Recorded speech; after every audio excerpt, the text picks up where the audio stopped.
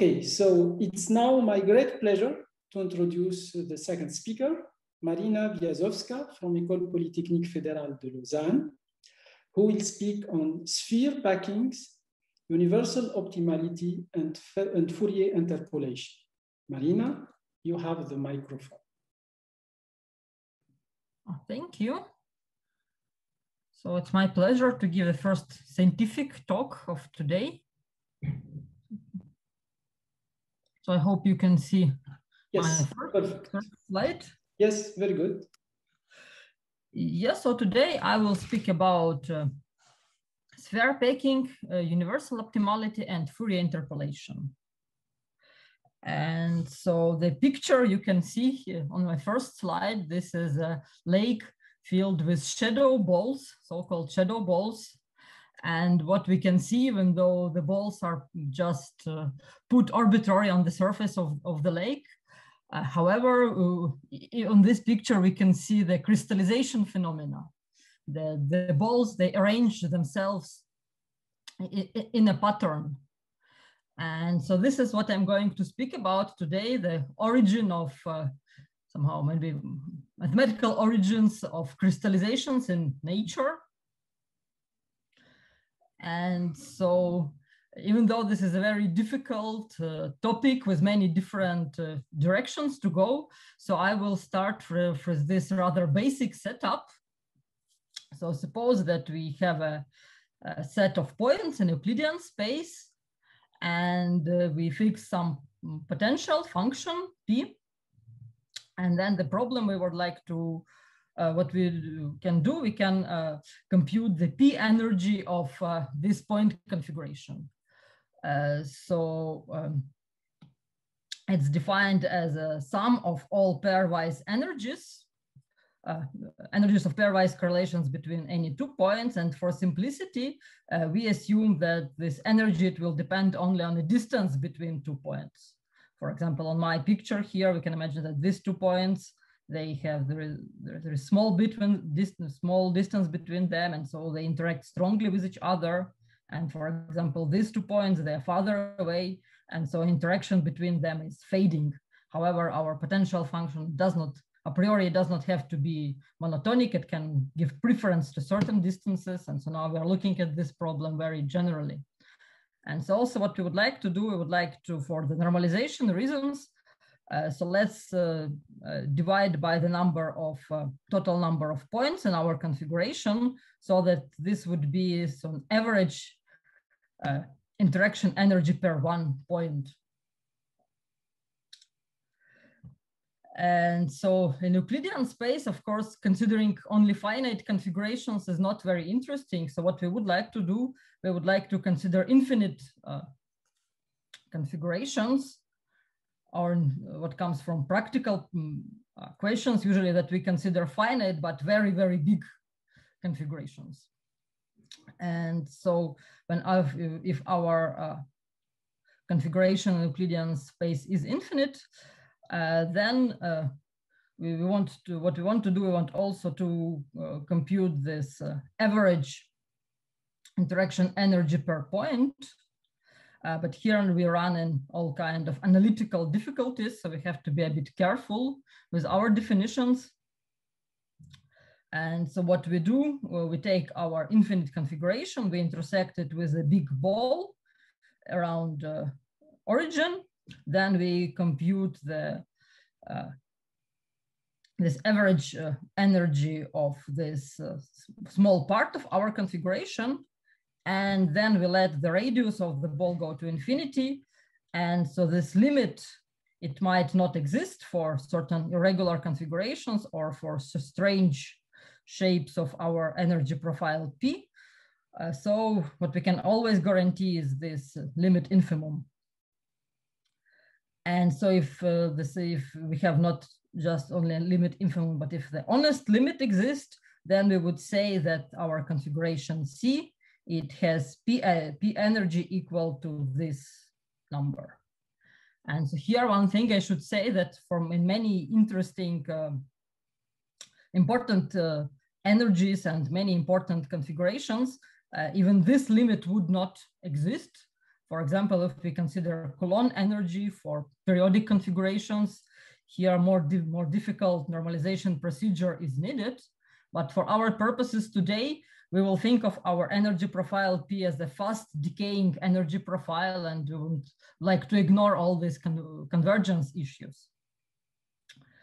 Also, it's probably, ambition is too big to consider all possible kinds of configurations. So we would like for them also to be regular and nice. And one requirement we have for our configuration is to have a density. And so we want this limit to exist. So if we take our configuration and compute its number of points in a big ball around 0, then the number of points per volume should converge to some number rho, which we call the density of our configuration. And so here are a few examples. The first nice family of configurations are the lattices. So lattices, as we have seen them already on our very first slide, they're very regular configurations. And for a lattice in Euclidean space, it's easy to compute its density. And also it's easier to compute the P energy because all points, they are equivalent to each other. And so the average energy, it will be just the energy of one point in our configuration. And so there is a slightly more general family of configurations, periodic ones. So here we fix some lattice, and then we say that configuration is lambda periodic if it's invariant under all translations with respect to this lattice. And for a periodic configuration, we also can compute its density. It will be just the number of points of our configuration in any fundamental domain of the lattice, decided by volume of this fundamental domain. And also the P energy can be computed in the following way. So in periodic configuration, it's not true anymore that all points are equivalent to each other. However, there are only finitely many non-equivalent classes, and so we have to take only average over all over our configuration modulo the lattice lambda. And so this what happens if we simply apply our definition of the energy. And so in this second formula, it's a slightly nicer way to write the energy, slightly simpler formula. But here I'm cheating a little bit because here, as you remember, our energy, it was not defined if distance between 2 points is 0. So, but what I've done here, I've just defined my function at 0. It might be somehow not, the function doesn't have to be continuous. So I can just somehow insert this definition of what's the energy of interaction between 2 points that coincide. And then this would be a slightly easier formula. And so now, this is now the game we want to play is the potential energy minimization.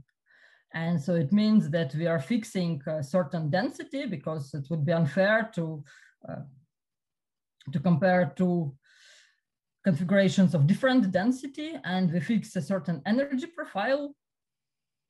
And then among all configurations of fixed density, we are searching for those with minimal P energy.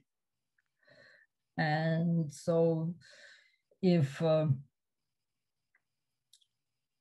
such a configuration C exists, which satisfies this condition, so that any other configuration, so that C has well-defined P energy, and any other configuration d-dimensional Euclidean space of same density, it will have lower P energy at least equal to the P energy of C. Then we also borrow this terminology from physics. We say that C is the ground state for P. And so now the question we would like to ask, so suppose that we have our Euclidean space, we consider configurations of certain densities, but now we are changing our energy profile. And the question is, how would ground states depend on the energy profile?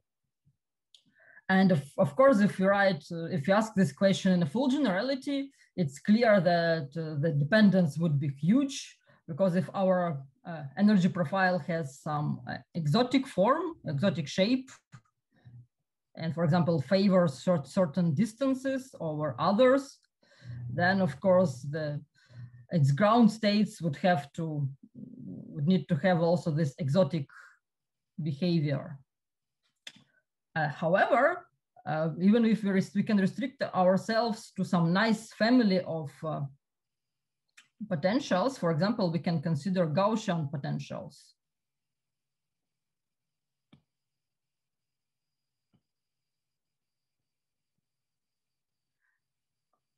So Gaussian potentials, they are nice functions. They are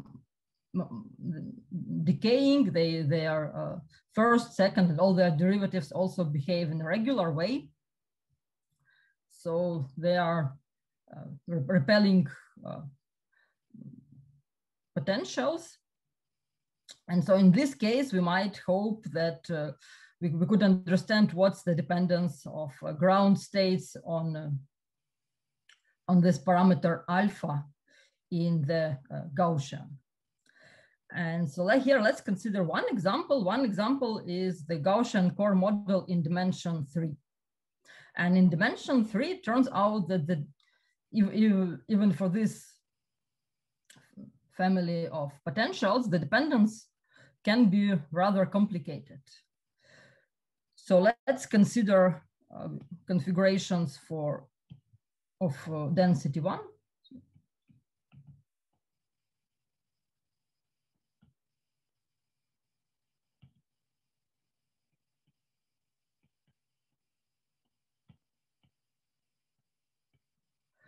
And we are changing the parameter alpha here. And so if when alpha is small, and so so it means that energy almost does not change when we change the distance, or changes very slowly, then we know that body central cubic lattice is a good candidate, and numerically it seems that it is indeed the best solution, even though it's not, there is no proof, mathematical proof of this fact. On the other hand, if this parameter alpha is big, it means that the energy depends strongly on the distance. And then our problem becomes similar to the sphere packing problem. And in this case, we have another good candidate, which is the phase central cubic lattice. It is the solution of the sphere packing, one of the solutions of the sphere packing problem. And here, at least numerically, it seems that it is the best solution for big values of alpha. And then when alpha is exactly equal to 1, then we know that these two lattices, they will give exactly the same energy. And this happens because these two lattices, after they are normalized correctly, they are dual to each other, like in a Poisson summation formula. So from the Poisson summation formula, we know that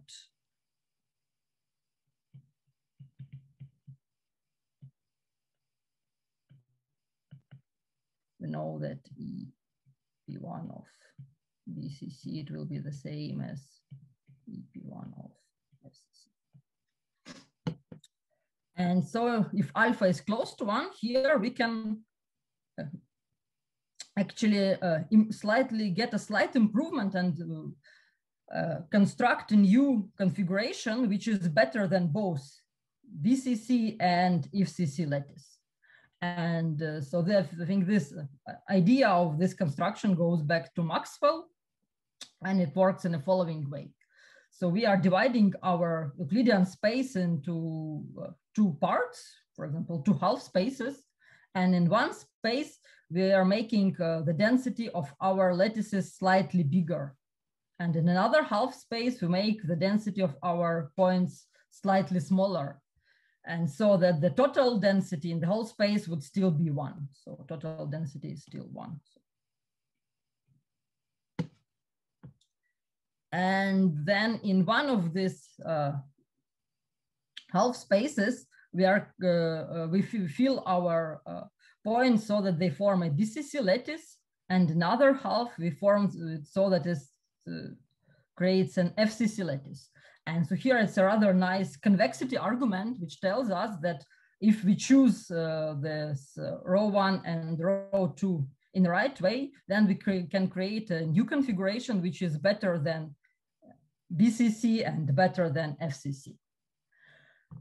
And so it seems that in this, when alpha is close to 1, we don't have a clear candidate for the best configuration, and the dependence of this best configuration on alpha can be very complicated. And of course, we are very far away from proving anything rigorously mathematically in this case.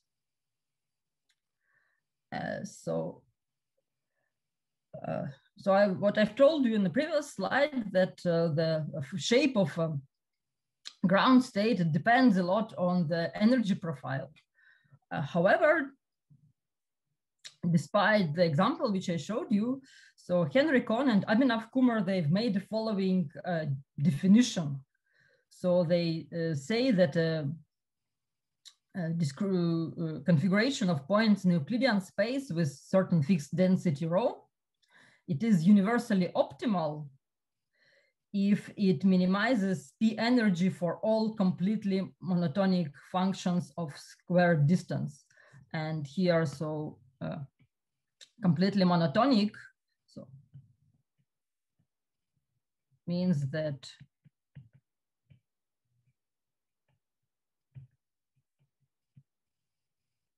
it is a decaying function. So its first derivative is negative, its second derivative is positive, and so on. This holds for all derivatives of f. So if f has to be infinitely differentiable, and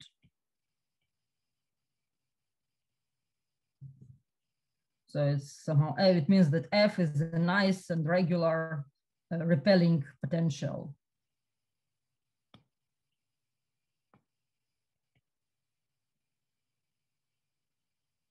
That looks something like this. So for example, every Gaussian is a completely monotonic function. So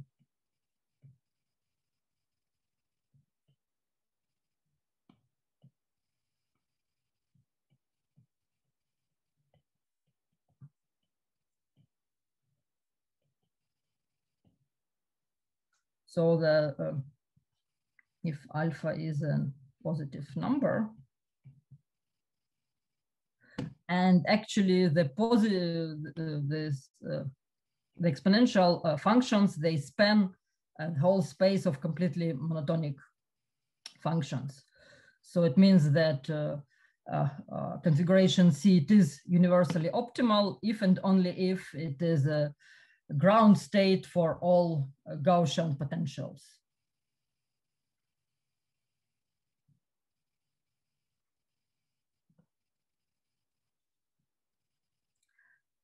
And so in the same paper where Kohn and Kumar made this definition, they also conjectured that the following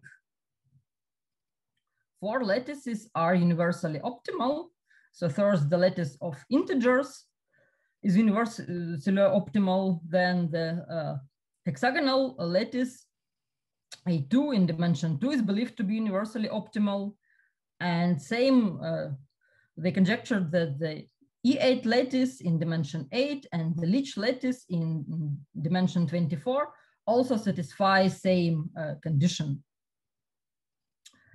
And so Kohn and Kumar, they've proven the universal optimality of the lattice of integers, which is on one hand, it's not surprising because what can be better than the lattice of integers?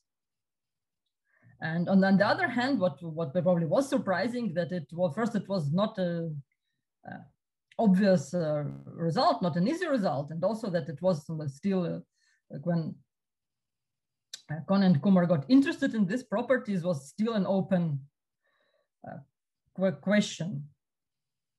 And so the result I would like to speak about today It's that the result we've proven together with Henry Kohn, Abhinav Kumar, Stephen Miller, and Danilo Radchenko, it's that the E8 lattice and the Leach lattice, they are universally optimal.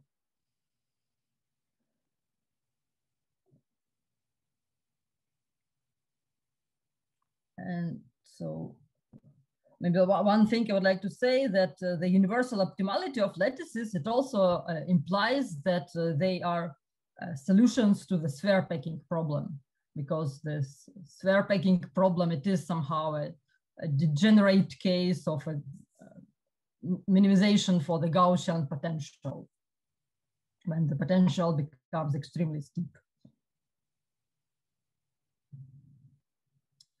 And so our strategy for the proof, it consists of 3 components.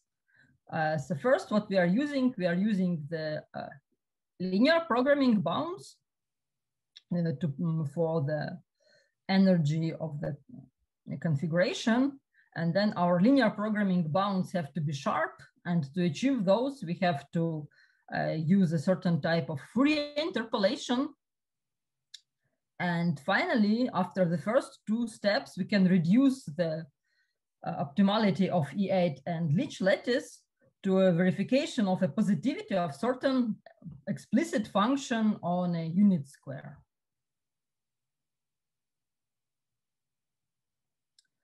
And so let me start with the linear programming. So the idea of linear programming is to reduce geometric optimization question to a optimization question in conic optimization. So we want to linearize our problem. And so this method has already been used a lot for other geometric problems, for the kissing problem, for finding optimal spherical codes, for proving optimality, or for proving bounds on the error correcting codes. And Kohn and Kumar, they have adapted this method to the energy minimization in Euclidean space. And so of course, the difficulty of working with the Euclidean space is that it has infinite volume. And so therefore, it's a bit different from working with compact spaces. And so this is the theorem which Kohn and Kumar have proven. So suppose that we have an energy profile P, and we want to estimate a minimal P energy of a configuration with given density. And so we assume to do this, we need to construct an auxiliary function. So this Schwarz function F. And the Schwarz function has to satisfy several inequalities.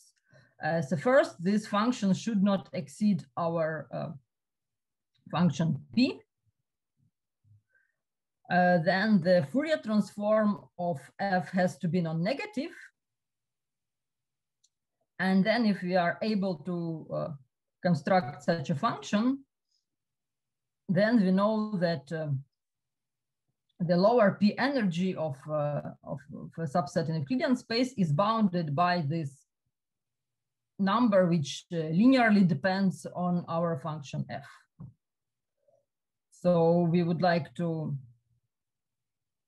maximize this linear function of F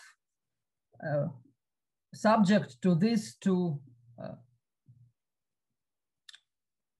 inequalities it has to satisfy. And so here's an idea of the proof of the theorem of Kohn and Kumar. So suppose here let's do this proof for periodic configurations.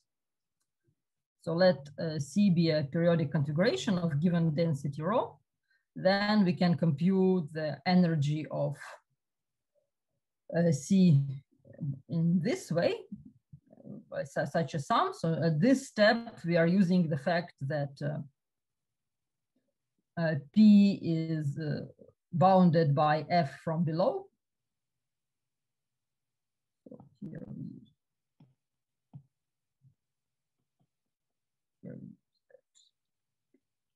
bounded by F. And so in the next step, we are just slightly rewriting our sum. And then in the next step, we are using the Poisson summation.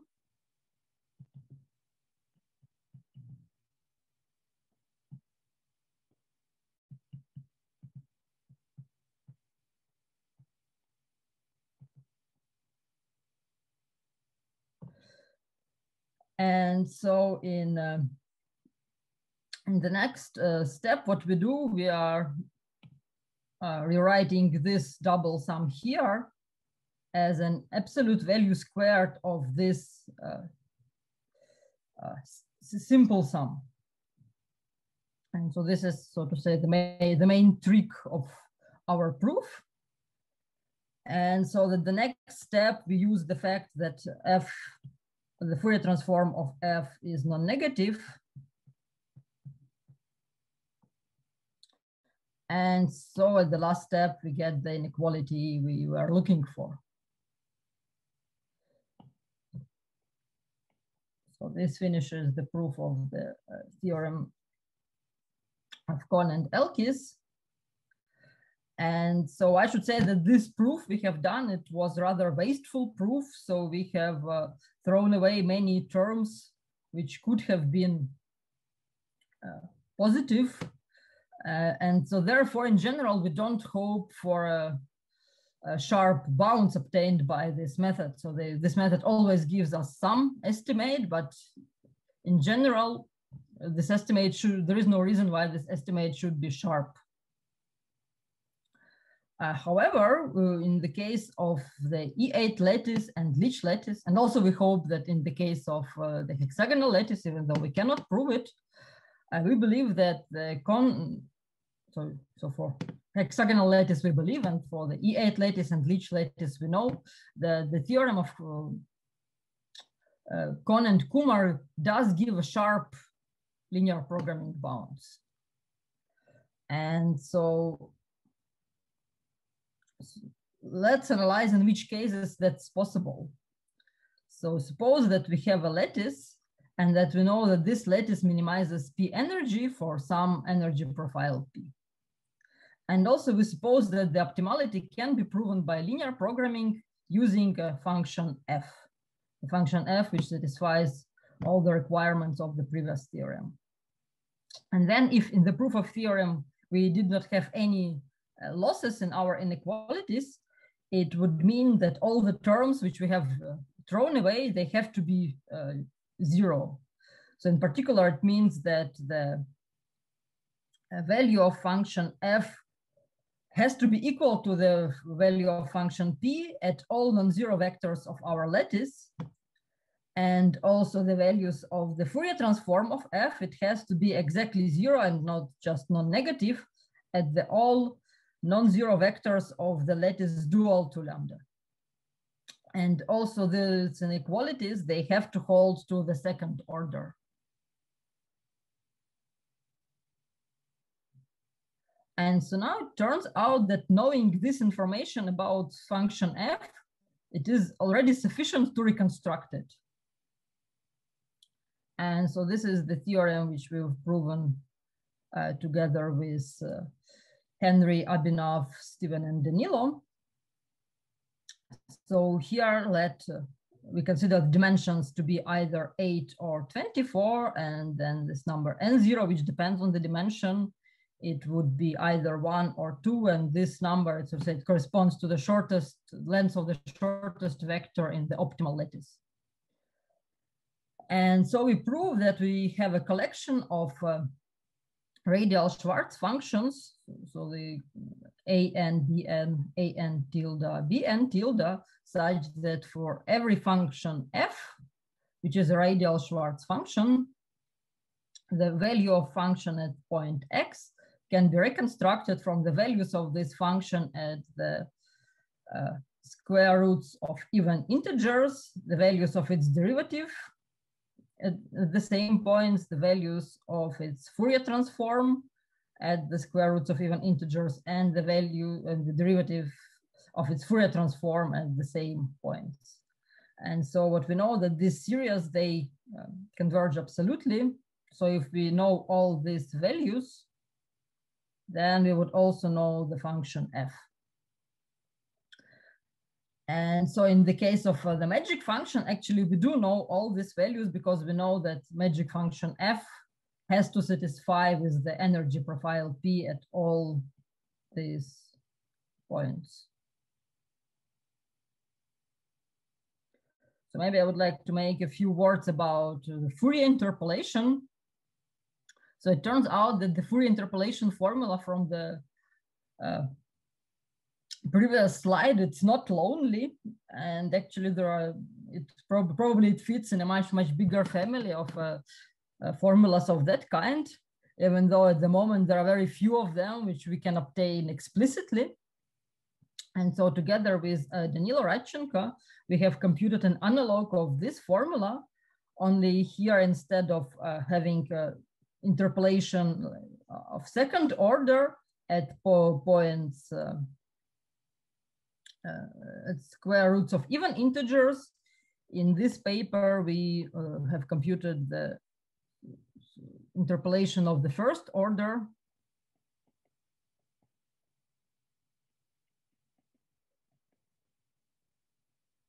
And from the points like this, so we take.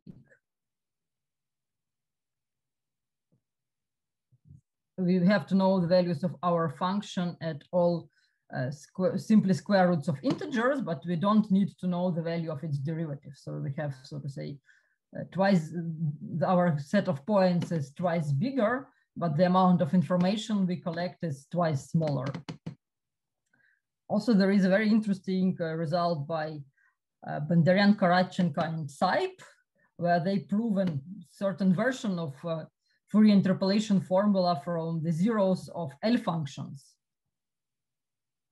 So there, this formula is not for Schwarz functions, it's for different class of functions, but still somehow what is interesting about this formula, it's also an explicit formula. And then there are a few results of other kind, which tells us that actually in the formula like this, we can perturb the nodes. So instead of considering these nodes with algebraic structure, we can add certain disturbance to each of the node, and then we will still, this Schwarz functions, they would still exist, even though in this case, we will not have a nice, for example, integral representation for them. We will simply know their existence from a kind of perturbation methods. And then there is an interesting result. I think the paper was not published yet, but there are several talks on YouTube about which consider this problem of Fourier interpolation much more general and prove at least the existence of interpolation for a very wide class of nodes. And here no special algebraic structure is needed. The only thing which is needed is that the density of, there is a correct density of nodes. Then we know that we would have the Fourier interpolation. So this maybe was a bit of a detour from the main topic of what I wanted to talk about. So let me now continue with the proof. So after we know that the interpolation formula exists, and now what we can do, we can reconstruct back our magic function f from the potential function. So, and then it will look like this. So if we imagine that we have this interpolating basis a n b n in some explicit form, then we would also have the magic function f in this rather explicit form. And so now if you want to prove that, for example, E8 lattice or Leach lattice minimizes P energy, it would be sufficient to check the two conditions which are posed on the magic function by the Kohn-Kummer theorem. So we would have to check that f does not exceed p, and we would have to check that the Fourier transform of f is non-negative.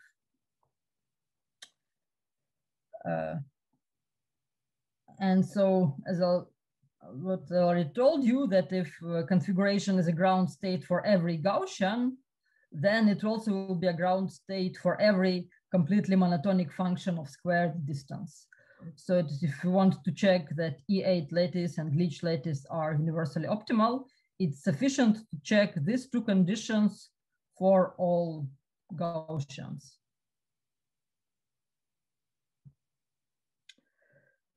And so now what we would like to do, I would like to find an explicit formula for the magic function f. And in order to do so, we would have to compute the elements of the interpolating basis. And so let's consider such a generating function, capital F. So this is a generating function of our elements in the basis. So one function for capital F for an and bn, and f tilde for an tilde and bn tilde. And so this normalization is introduced for the convenience reasons, which will become obvious in a moment. So now this the shape of this interpolating function is tuned in such a way that if we would like to write down the interpolation formula for a complex Gaussian with this complex parameter tau, where tau is a point at the upper half plane,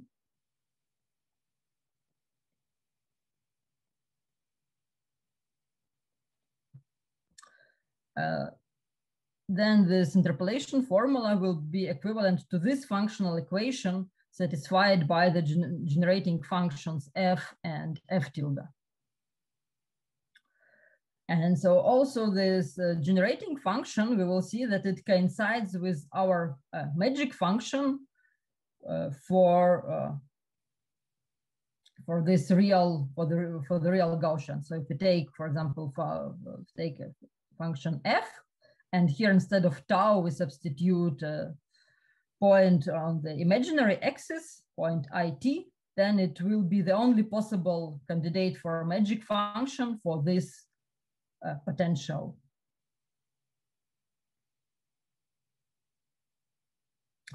And so now for our functions f and f tilde, we have a system of functional equations. So on the previous slide, we have already seen that these functions satisfy an equation like this. And also these two equations, they follow from the shape of our generating functions. So both functions, they are, so to say, linearly periodic. And also they satisfy this symmetry condition. And so now if we can prove that if we were able to compute f explicitly and show that it has a moderate growth as a function of its first variable, then we would be able to reconstruct all the analytic details of the interpolation formula.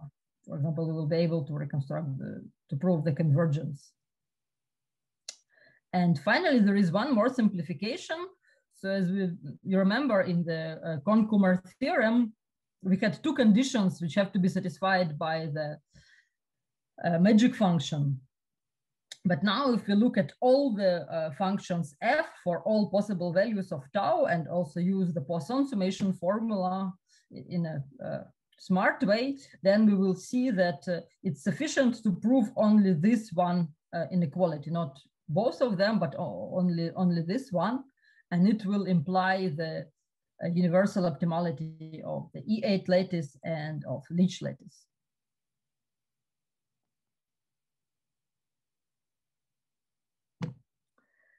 And so as I promised to you, so we will construct the function f explicitly. And so from the theory of automorphic forms, we know how to solve the functional equations of this type. So we just need to somehow use this machine in the right way. And so we will search for our function capital F in this form. So we assume that our function F will have this integral representation. And so here this kernel K, it will be a certain a function of two variables which satisfies certain modularity properties. So okay, we will have kernels K and K hat, which will be defined on the H, it would be the upper half plane.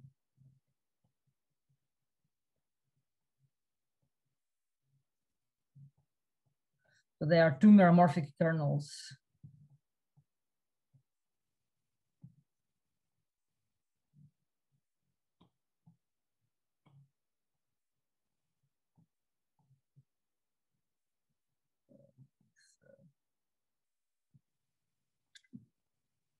Modularity properties.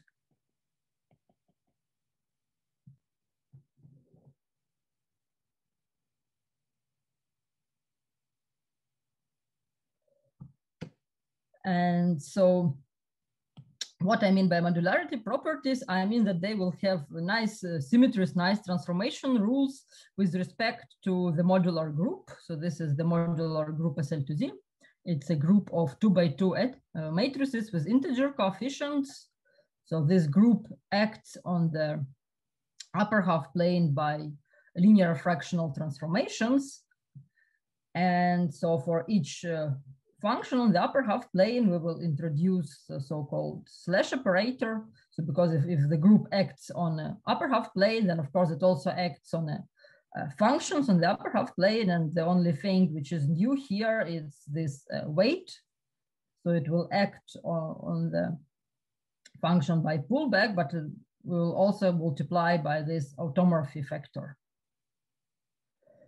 And so we'll see that our kernels K and K hat, they will have nice behavior with respect to such slash operators of suitable weight.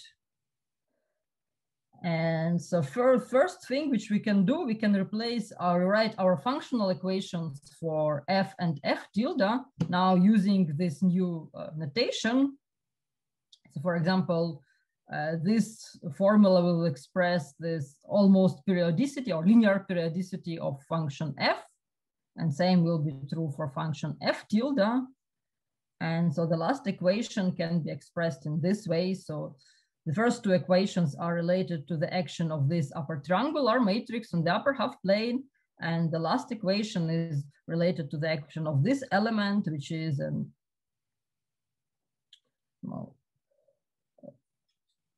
involution in the, at least projectively, it acts by involution on the upper half plane. And so, and this is a slightly, so here we had these equations with two functions, and here we can rewrite it only with one function.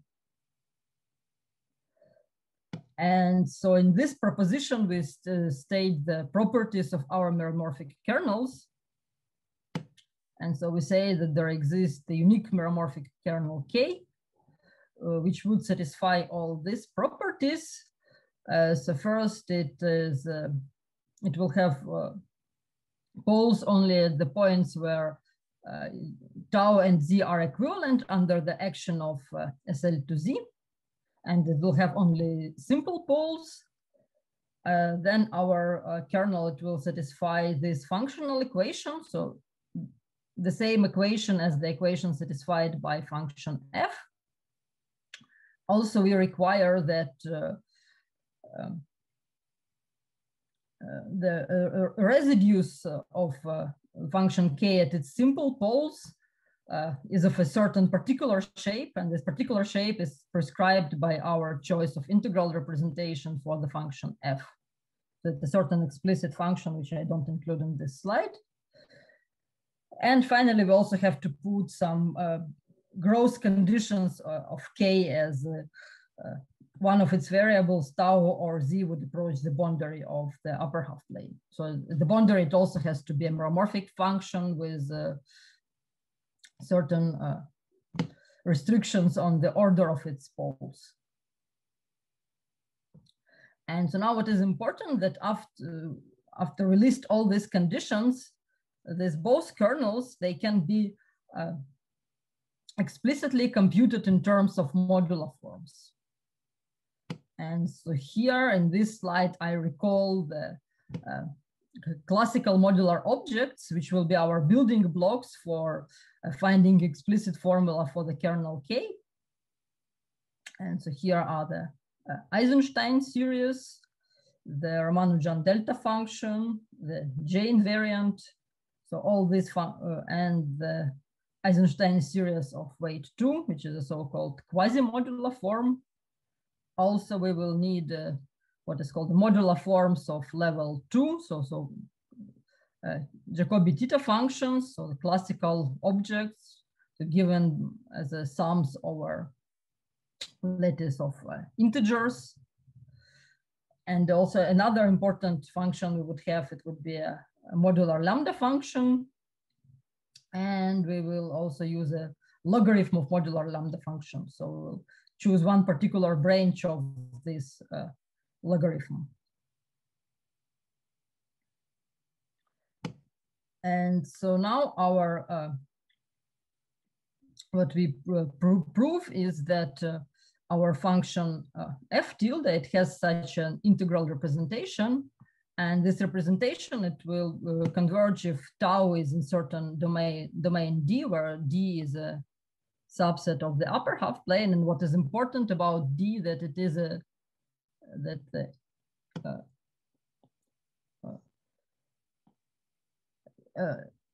axis of imaginary axis is contained in D. So it's a domain like this, but exact shape is not so important for us, but it's important that the imaginary axis is contained in D. And also this integral representation, it will converge for if R is the length of a vector is big enough. So, and if we consider dimension 8, then this integral will converge for all positive values of R. And if dimension is 24, then it will converge only for R bigger or equal than square root of 2. And so now, as you remember, so to prove optimality, we would like to prove that this function is positive if tau is an imaginary axis. And so it turns out that we can do this by showing that the kernel K hat is positive, which will immediately imply the positivity of F. And in dimension 24, there is a bit more work to be done.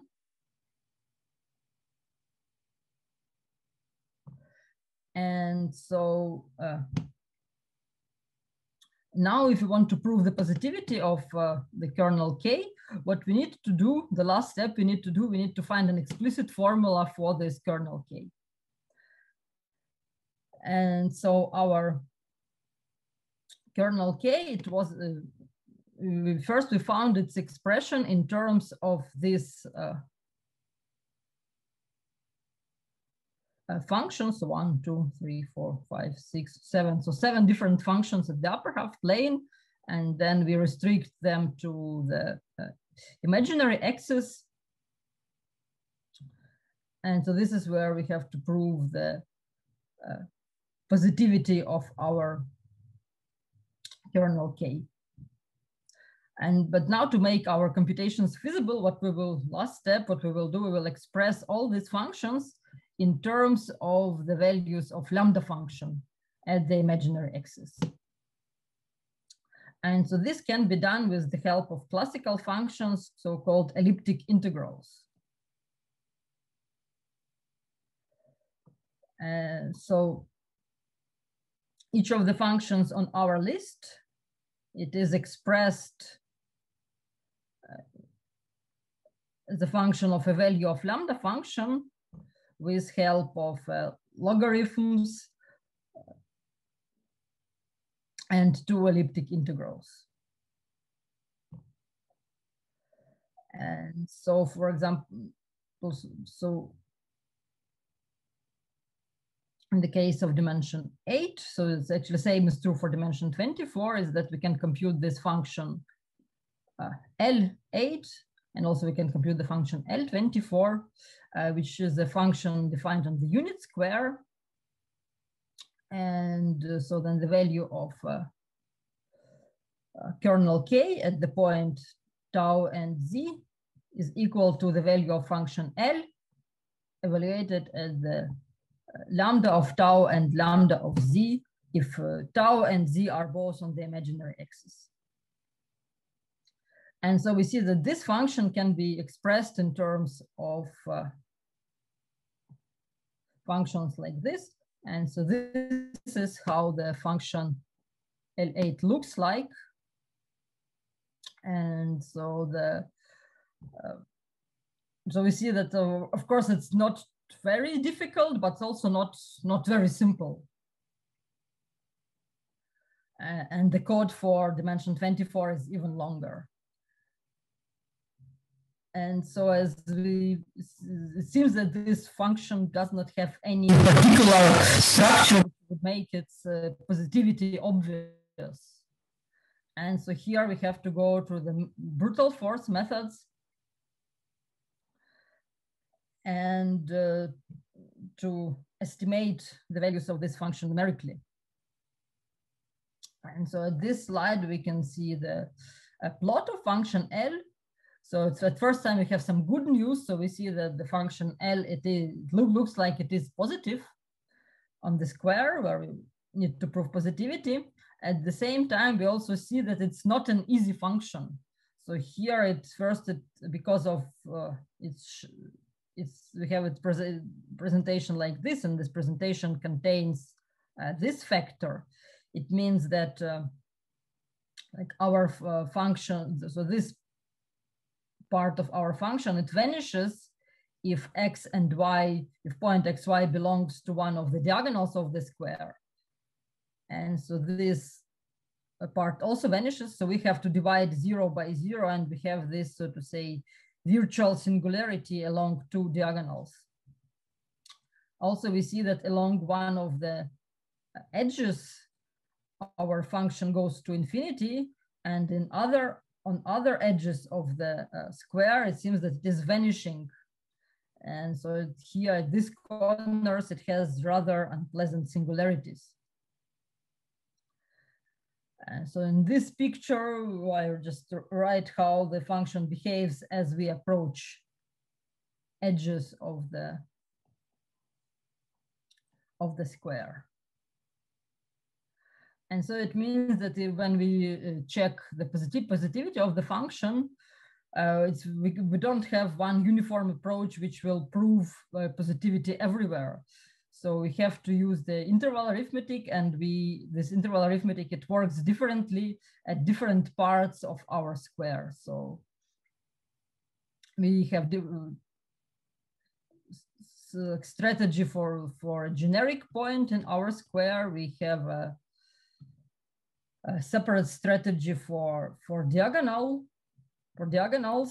and also intersection of two diagonals is extra work. Also, when we are at edges, we need a special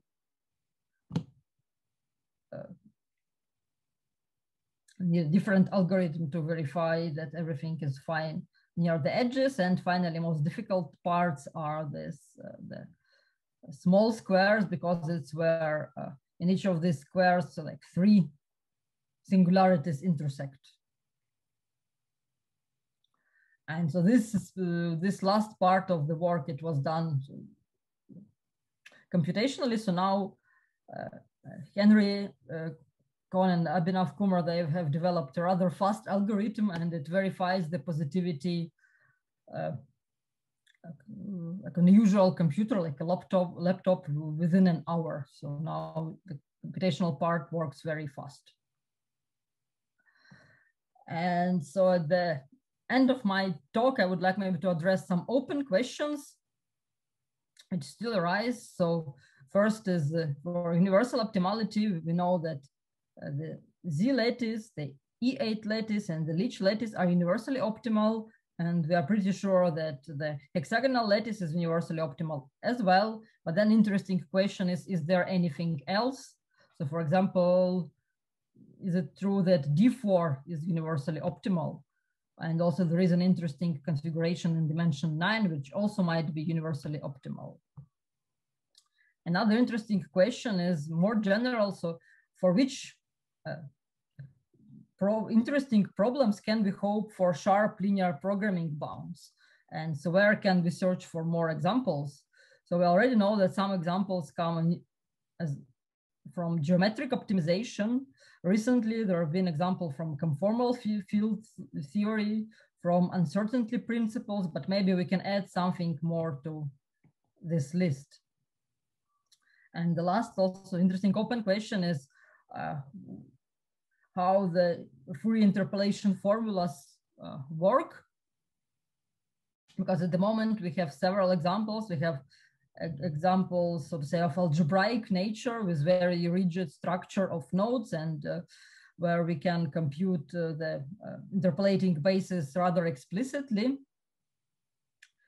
And however, we know that this is only somehow isolated points in a sea of much bigger number of interpolation formulas, which exist for random nodes with no structure. And here the results, yeah, so they are somehow proven by perturbative methods and much more flexible. But the question is, how can we use them? How can we construct them and prove interesting estimates with them? So this is all I wanted to say for today. So thank you very much. Maybe you have some questions. Thanks a lot, Maryna, for this very interesting lecture.